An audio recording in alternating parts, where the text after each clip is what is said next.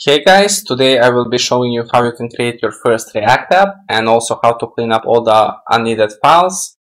So the first thing we want to do is come to nodejs.org and you're going to see these two right here.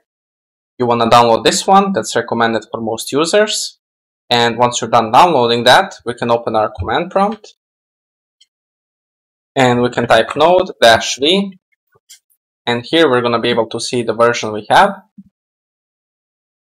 So there are multiple ways of how you can do that, but probably the easiest way is we can go to our VS Code. We're going to click on File, on Folder. We're going to create a new folder and let's just call it new-app. Just make sure this has to be lowercase. You can't have uppercase letters. It's not going to work. Then once we create a folder, we're just going to select that.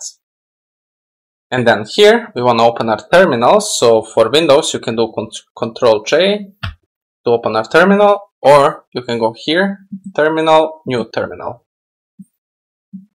And then inside of here, we're going to do npx space create-react-app space, and we also want to add a dot here. So if we have the folder opened and we add a dot here, that means it's going to generate all the files inside this folder we have opened. So this usually takes around a minute or two, depending on the PC. So I will be back when this is done installing. Alright, so that just finished installing. It took around 2 minutes for me at least.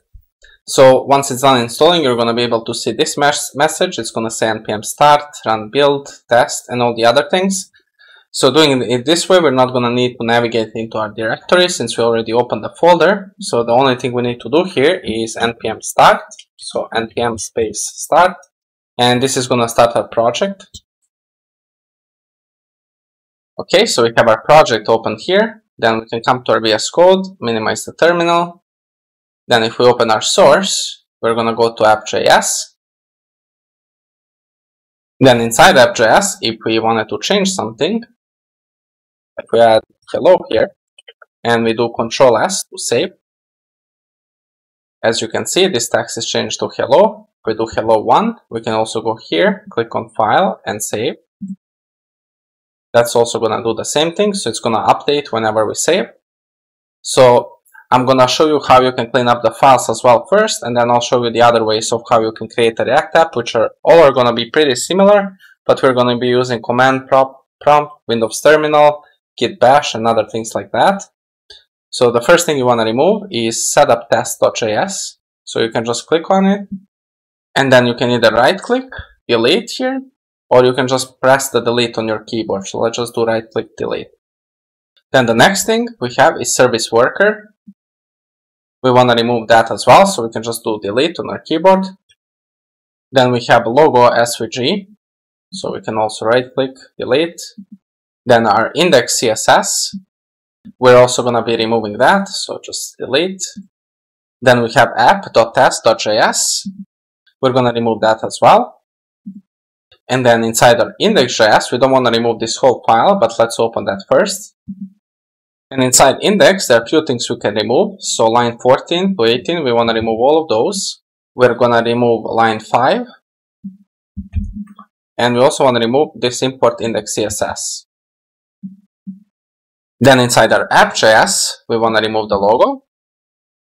We're going to remove everything from here.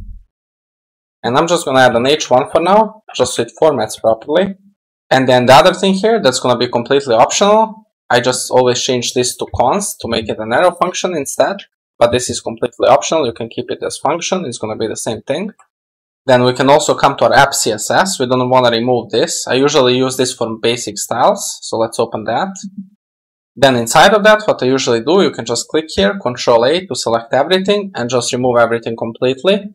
And then here I usually keep my basic styles like box sizing or border box, margin 0, padding 0, and then some font I have added. So for now I'll just add sans serif. So this is usually all I keep in my app CSS. You can keep all your styles here, but I usually use something called emotion. You can use styled components or anything else, whatever you guys prefer. Then there are also files we can remove inside public. So if we go to public, we're going to remove all of these files except the index.html. So index.html is the only one we want to keep, and all of these we want to remove. So robots.txt, we want to remove that. Then manifest.json, remove that as well. We can remove logo. Remove this logo as well. And also remove the fab icon. So now, let's go to our index.html. And here there are also a few things we can remove. We're going to remove line 5. So link rel equals icon. We can remove this link right here. And this one right here. And we also don't need all these comments. So we're going to remove those. And we can also remove these comments right here. So usually when you start making a project, you just want to change the title, which is also optional. I just like changing this. So for example, if this was a weather app, just do that instead. And now we have all the files cleaned up, and we can actually start building our app without any unused files.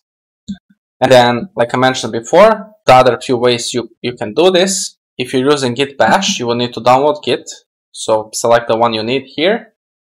And then we can create a folder. For example, call it new app. And if we open this folder, we can do the same exact thing we did in VS Code. But instead, we're going to right click, Git Bash here. And then here we will do the same thing, npx create -react-app dot. So since we opened it in a folder, it will generate the files in this folder. So that's one way of doing it. Then if we remove this, you guys can use Windows Terminal if you have that. If you want to install Terminal, you can come here. And here, you can just do Windows Terminal. And you can get, this is the first one I'm using, so you can get that there.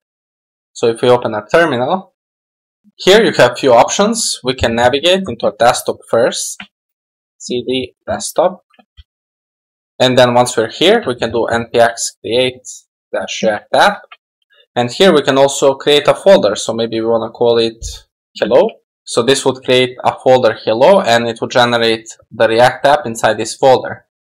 But if we had a folder that's called like test1, we can do the same exact thing, but we would navigate inside that folder first. So since we're on desktop, we can do cd test1, and then the same thing, npx create react app dot. So this would be the same exact thing we did here. So there are plenty of ways of how you can do this, whatever you guys prefer. I feel like this is easiest for beginners, so the first way I showed you. But yeah, that's gonna be it for this tutorial. Thank you guys so much for watching, and I'll catch you in the next one. Peace out.